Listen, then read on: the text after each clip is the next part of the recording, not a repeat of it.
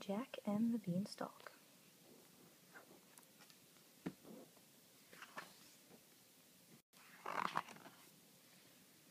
Once upon a time, there was a little critter named Jack.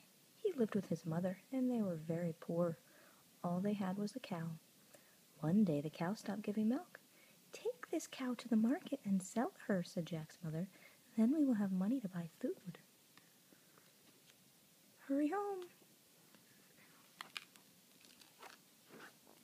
On his way into town, Jack met a sly old fox.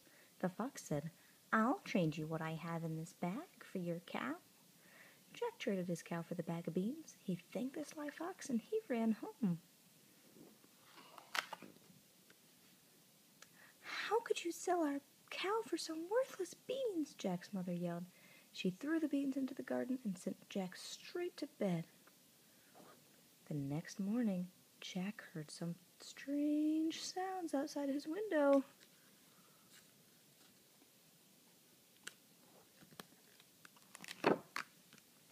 During the night, a giant beanstalk had grown.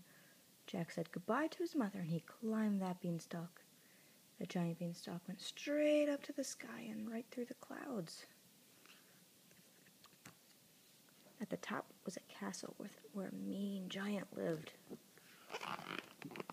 Jack walked to the castle and he rang the doorbell. The giant's wife opened the door. "You look very hungry," she said.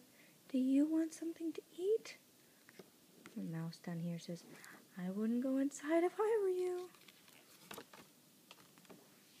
Suddenly, the front door burst open, and a great voice filled the hall.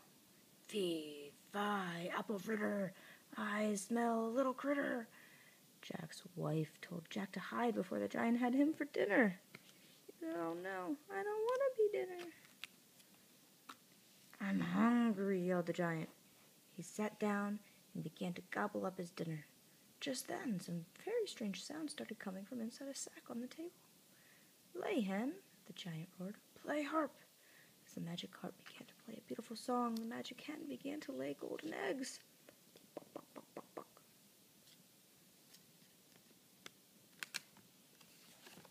When the giant finally fell asleep, Jack crawled out of the cupboard. He picked up the harp and he grabbed the hen and he ran as fast as he could. But the giant woke up.